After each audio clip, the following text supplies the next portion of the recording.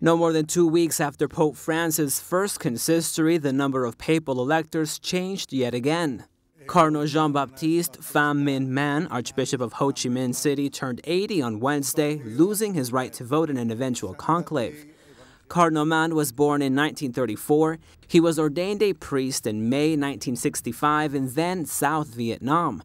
After the war and communist unification of the country, the prelate was in charge of the formation of new priests at a time when the church was under severe persecution. He continued overseeing the formation of priests in Vietnam until he was ordained a bishop. He was eventually appointed Archbishop of Ho Chi Minh in 1998. John Paul II created him cardinal in 2003.